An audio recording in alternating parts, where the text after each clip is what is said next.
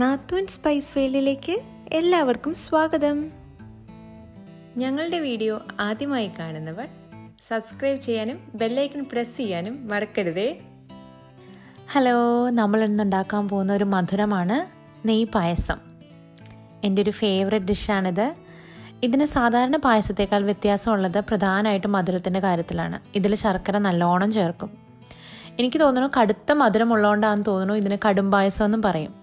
നമ്മുടെ നാട്ടിൽ സാധാരണ അമ്പലത്തിലൊക്കെ പ്രസാദമായിട്ടൊക്കെയാണ് ഈ പായസം സാധാരണ കിട്ടാറ്. ഇത് കുറച്ച് ദിവസം കേടാവാതെ ഇരിക്കുന്നതാണ് ഇതിൻ്റെ വേറൊരു പ്രത്യേകത. അപ്പോൾ ശരി, ഇതെങ്ങനെയാണ് ഉണ്ടാക്കുന്നതെന്ന് പറയാം. ആവശ്യമുള്ള സാധനങ്ങൾ: ശർക്കര 500 ഗ്രാം. നല്ല ഇരുണ്ട നിറമുള്ള ശർക്കരയാണെങ്കിൽ പായസത്തിന് നല്ല കറുപ്പ് നിറം കിട്ടും. നെയ്യ് 75 മുതൽ 90 ഗ്രാം വരെ. കുറച്ച് തേങ്ങാക്കൊത്ത്. ഉണക്കമുന്തിരി 50 ഗ്രാം. അത് കറുത്ത മുന്തിരി എടുക്കുകയാണെങ്കിൽ കൂടുതൽ നല്ലത്. ഒരു ചെറിയ കഷ്ണം ചുക്ക്. ജീരകം വറുത്ത് പൊടിച്ചത് 1/2 ടീസ്പൂൺ. ഏലക്ക ഒരു 4 എണ്ണം പൊടിച്ചു വെച്ചത്. കുറച്ച് കൽക്കണ്ടം. നുറുക്കലരി അതൊരു 150 ഗ്രാം എടുത്ത് വെച്ചിട്ടുണ്ട്. ഞാനത് അളന്ന് നോക്കിയപ്പോൾ ഒരു 1/4 കപ്പോളം വരും. ഇനി നിങ്ങളുടെ കയ്യിൽ ഈ അരി ഇല്ലെന്നുണ്ടെങ്കിൽ നിങ്ങൾ സാധാരണ ചോറ് വയ്ക്കുന്ന മട്ട അരി വെച്ചിട്ടാണെങ്കിലും ഇത് ചെയ്താലും കുഴപ്പമൊന്നുമില്ല, നല്ല ടേസ്റ്റ് തന്നെയായിരിക്കും. നുറുക്കലരി നന്നായി കഴുകി വൃത്തിയാക്കി വെള്ളം തോരാൻ വെക്കാം. ഇനി നമുക്ക് ശർക്കര പാനി ഉണ്ടാക്കാം. അതിന് വേണ്ടിയിട്ട് ഞാൻ എടുത്തു വെച്ചിരിക്കുന്ന ശർക്കര ഒരു പാത്രത്തിലേക്ക് ഇട്ടു. കുറച്ച് വെള്ളം ഒഴിക്കാം. ഞാനൊരു 1 കപ്പ് വെള്ളമാണ് ഒഴിച്ചത്.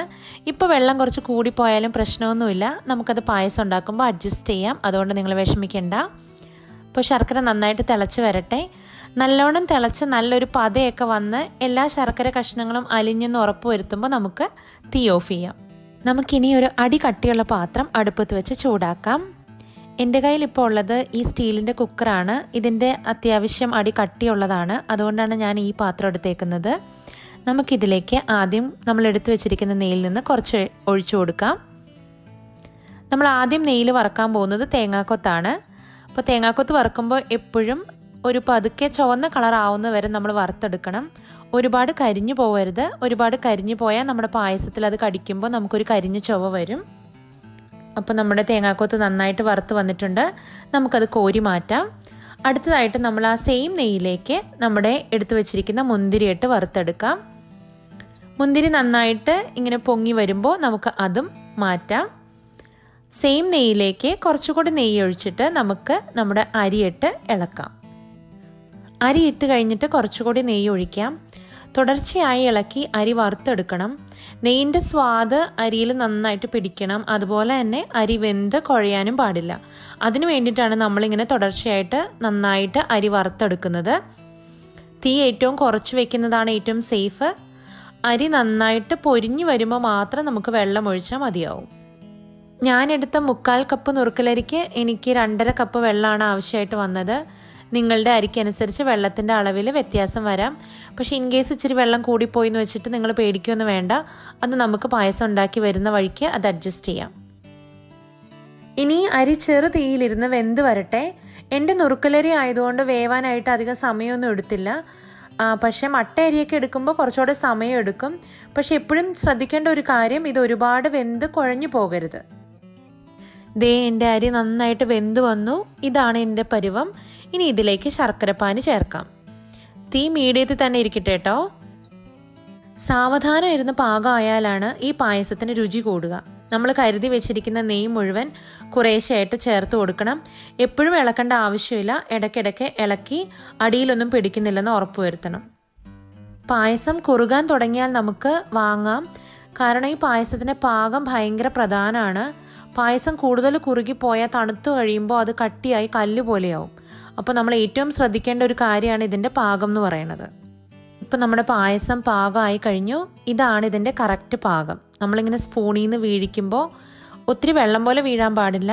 ഇങ്ങനെ കുറച്ച് കട്ടിയായിട്ട് വീഴണം. തീ ഓഫ് ചെയ്തതിന് ശേഷം നമ്മൾ വറുത്ത് വെച്ചിരിക്കുന്ന തേങ്ങാക്കൊത്തും മുന്തിരിയും ചേർക്കാം. ചുക്ക് പൊടിച്ചതും ജീരകം, ഏലക്ക എന്നിവ പൊടിച്ചതും ചേർക്കാം. പൊടികളുടെ അളവ് ഞാൻ എഴുതിയിരിക്കുന്നത് അതേപടി തന്നെ ചേർക്കാവൊന്നൊന്നുമില്ല. എല്ലാത്തിൻ്റെയും സമ്മിശ്രമായ ഒരു രുചി പായസത്തിനുണ്ടാകണം. അതിലാണ് കാര്യം. ചൂടാറിയ ശേഷം മാത്രം നമുക്ക് കൽക്കണ്ടം ചേർക്കാം. ചൂടോടെ ചേർത്താൽ കൽക്കണ്ടം അലിഞ്ഞു പോകും. ഇപ്പോൾ നമ്മുടെ സ്വാദിഷ്ടമായ നെയ്പായസം റെഡിയായി. നമ്മളൊക്കെ പണ്ട് ചെറുപ്പകാലത്ത് ഇത് കഴിച്ചതിൻ്റെ ടേസ്റ്റ് ഇപ്പോഴും നമ്മുടെ നാവിലൊക്കെ ഉണ്ടാവും. ആരും അത് മറന്നു കാണാൻ ഇടയില്ല. അപ്പോൾ നിങ്ങളൊക്കെ ഉണ്ടാക്കി നോക്കണം. ഇതിൻ്റെ ഏറ്റവും പ്രധാനം എന്ന് പറഞ്ഞാൽ പായസത്തിൻ്റെ പാകമാണ്. ഇൻ കേസ് നിങ്ങളുടെ പായസം ഇച്ചിരി കുറുകി കല്ല് പോലെ ആയെന്ന് വെച്ചാലും വിഷമിക്കേണ്ട. തിളപ്പിച്ച വെള്ളം നല്ല ചൂടോടെ തന്നെ ചേർത്ത് ഇളക്കിയ ശേഷം അടുപ്പത്ത് വെച്ച് ഒന്ന് ചൂടാക്കി വാങ്ങി വെച്ചാൽ മതി. അപ്പോൾ ശരിയായി കിട്ടും. അപ്പോൾ ഇന്ന് തന്നെ ഉണ്ടാക്കല്ലേ? വീഡിയോ ഇഷ്ടമായാൽ ഷെയർ ചെയ്യാനും ലൈക്ക് ചെയ്യാനും മറക്കരുത്. പുതിയ വേറിട്ട രുചികളുമായി നമുക്ക് പിന്നീട് കാണാം. ബൈ.